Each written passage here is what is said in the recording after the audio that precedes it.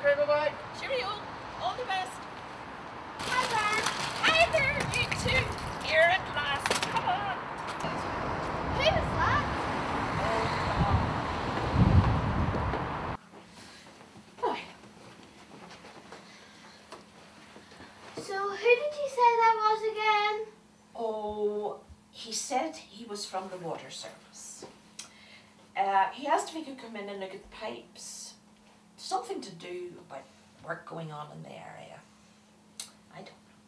Oh, Gran, you just let him in without asking for any identity? Well, he seemed a nice man. I didn't think he would do any harm. And I don't want anything going wrong with my water pipes. Oh, Gran, I've been reading about this on the internet. And we had a talk about it in school.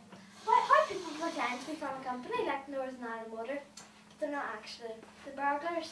Oh, he could have taken something from your house. Or even attacked you. What were you thinking, Gran? No. And while you're talking to one in the kitchen, someone could be in the back of your house trying to break in, and you wouldn't even know. I never thought of that. I don't like that idea. What do you suggest I do then? You should lock, look, chain, and check. Simple. Lock the door. Look out and see who's there. If you don't know them, put the chain on. Ask to see the photo ID. The card has the company logo, a picture of the person at the door, a unique serial number, the date it was issued, the person's name and signature. I've even heard that Northern Ireland Water have a password scheme. First, you arrange a password that you'll remember easily. Then, if any of their staff will come to visit you, they will use this password.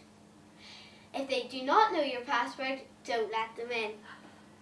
No identity, no entry. Yes! That sounds like a very good idea. Pick up a customer care leaflet or ring 08457 440088 to register your password today. Good morning, Madam Northern Ireland Water. The password is Cyprus. Lock the door. Yes. See who's outside. Yes. Put the chain on. Yes. And no identity, no entry. Yes!